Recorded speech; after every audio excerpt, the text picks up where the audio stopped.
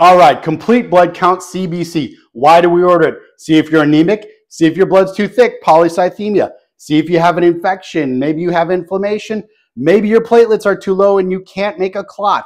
Here we go. So number one, we look at the top, white blood cell count, WBC. In this case, this is my fake patient.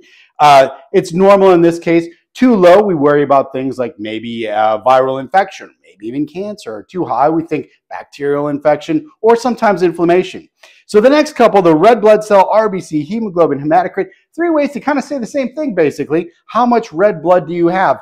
And in this example patient here right now, he's a male and he's a little bit anemic, a little bit low, 12.8. Now this scale says 13.5 on the low end, but really important for y'all to remember is that these scales change depending on the particular lab. So if you see something flag abnormal, don't freak out. Give your doctor a chance to explain it to you. But let's play along here. So this 12.8 hemoglobin and 36 hematocrit, you notice it's almost times 3. That's kind of the rule of 3 that we have with that.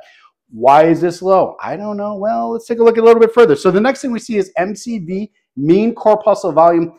Simplified version, but that's kind of like a height to weight ratio, a little bit like a BMI of your red blood cell. So a couple of things. In this case, this guy is high, 104. Our normal range is roughly 80 to 100. When it's above normal, we think of things like B12, folate deficiency, heavy drinking.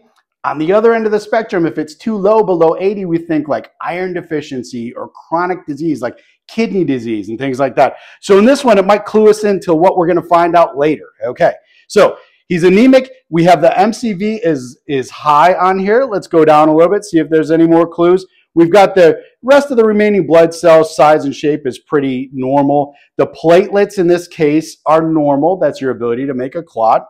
And now there's a little bit of a breakdown, a sample of a breakdown of the white blood cells. No, those would be off like lymphocytes, monocytes, eosinophils. For example, if you're having a bad allergic reaction or if you had seasonal allergies, sometimes we'll see the eosinophils elevated. So it's kind of a little behind the scenes info on that. But that's the complete blood count in general. All right.